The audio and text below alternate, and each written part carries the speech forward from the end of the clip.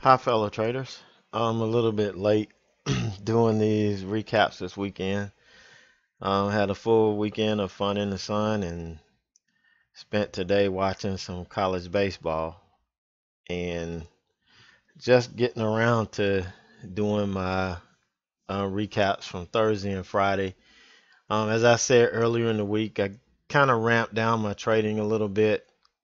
Once was letting my body get used to this medicine and my blood sugar levels kind of balance out because there is scientific proof that low glucose levels, low blood sugar levels will cause you to make erratic decisions, and it affects your willpower and all of that stuff. And I didn't realize it. My doctor confirmed it, so it was something I believed, and I just kind of took it slow and didn't really overexpose myself too much. And seems to work. I think I've got my head screwed on straight again and ready to move forward. But on Thursday, I just traded GRUB. It was a reversal. I didn't trade anything at the open on Thursday. And this was a nice reversal. Tapped this level here, 27.31. I didn't jump in early. I started to just put an order up here at 31, and a close over 37 would have taken me out. But didn't really, by the time I thought about it, this thing had come back down, and I went ahead and got in, right here at, I think it was 27, 22, 23, somewhere in there, and took it down. First profit target was the 9, and then caught the second one here at the VWAP. Now I'm trading smaller size. Normally I would trade this 2000 and probably break this into 4 trades, or 4 covers, but wired out, and I'll tell you after this my next trade recap from Friday, what my plan is going forward. But I only took 1,000 shares on this, so I took 500 off here, just took half off at the 9, which didn't really have to, but that was my plan, and take the other half off when it hit VWAP. So I wasn't going to leave any on to see if it faded it or anything like that. And then didn't think about, catching the bounce off VWAP. I mean, everything's set up for a nice bounce, off of VWAP, but mentally I wasn't 100% into it and locked in like I should be. So I missed this bounce. This would have been a nice bounce to give me some even more good profit. But was happy, with the way I handled the reversal. It didn't have a whole lot of volume, but it made nice moves. The price action was good. And going into the summer, my volume requirements are going to be not so stringent as it was, the first part of the year. So 50,000 shares, if it's trading over that, then I'm going to look at jumping in. And even though the volume did drop, right after I got in, it was still a nice trader. And, was able to, get some profit. I think I got about a little bit over $500 here. So I was pretty happy with it. My next trade on Friday, IMMU, this was a ticker from GapScan, the morning gappers. So it's a little bit less than what I normally play, but you'll see why I had this on radar. I did, have a couple other stocks on. I can't remember NEM. I think that was one. It made a nice open range breakout move. But this one was a lower dollar ticker. These are what I'm going to be looking at, more of now.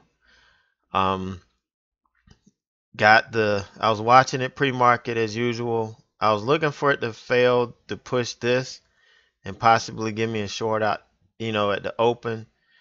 But this thing gapped up, pushed it pretty good, and then it sold off pretty good going right into the open. So I had my hand on the trigger ready to short this. So it opened here and we got to push up. And I was going to base it off of this level, but the VWAP came in so hard, I went ahead and based it off of that. It ran up and then it started selling off. So I was able to catch it here at 445 and, held it. This one was only $4, so I was able to take 2,000 shares on it. Still did the half, covered half here at 420.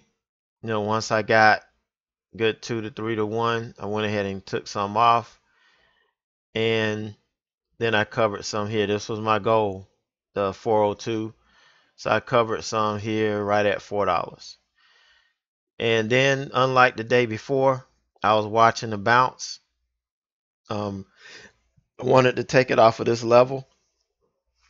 And I waited for it to close and then get a nice confirmation that it's probably going to push this.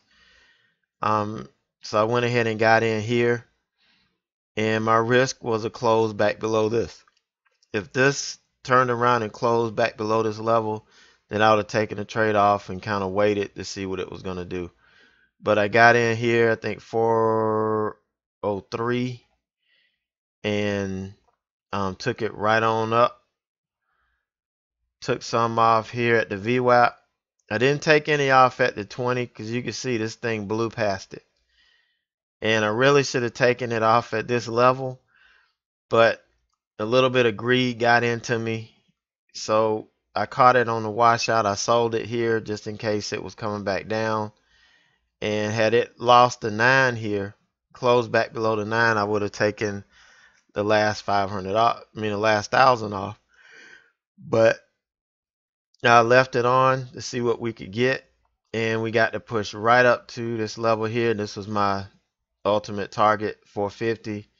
So I went ahead and got out. I think at 449 is when I sold the last bit, and thought about holding some to see if we make it, because ideally I was thinking when it opened it would push up to the 200 and give me another short. That was one of the theories I had. But once it did this, but I thought it might run up and try to tap it afterwards. So I was waiting to see if it based off of this level. I was going to go ahead and catch it again and try to push it up, but it didn't. It sold off, and the move was dead for me for that. So it ended up Friday pretty good. I think I'm back in the saddle, so to speak. But what I was going to say and what I'm looking at doing, I've got a lot of new traders that I mentor with, and they're starting with $1,500, $2,000 or whatever. So what I was thinking about doing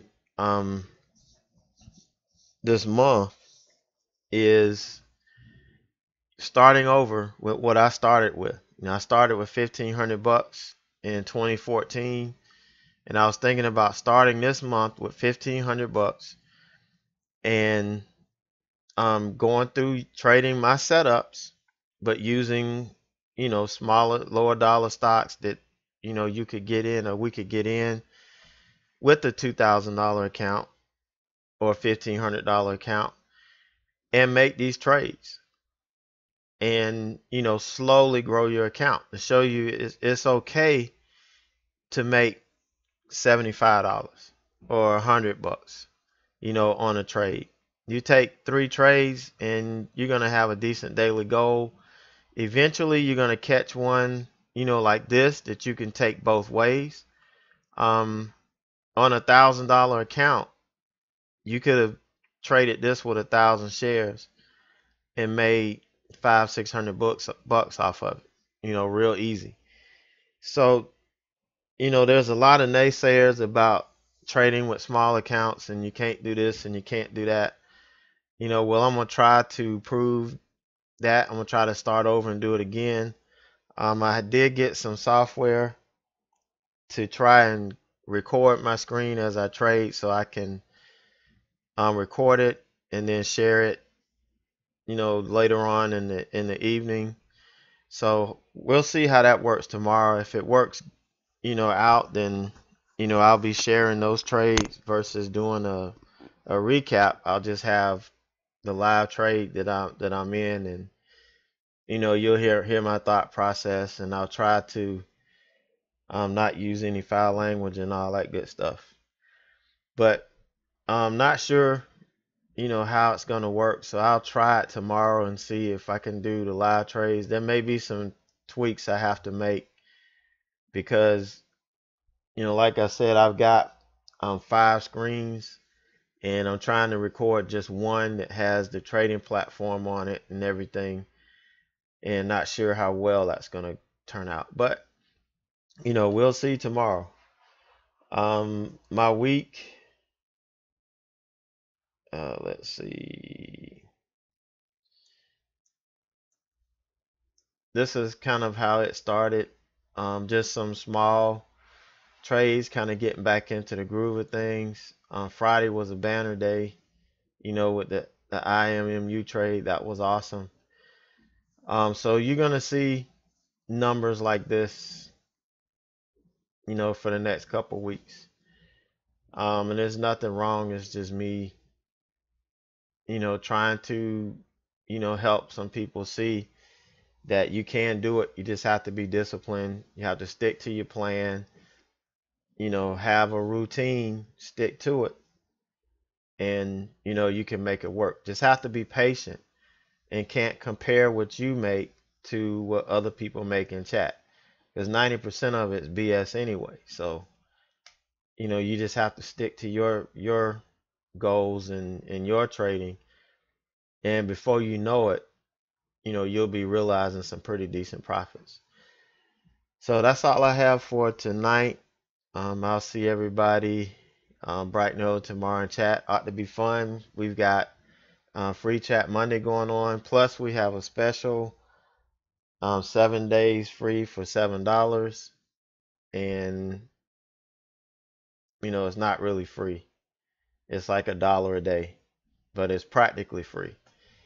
But we have that going on too. So if you're not a member, and you really want to get a good feel for what we do, we are already the biggest room and education site on Wall Street for day traders. So if you're not part of it, you're gonna want to be part of it.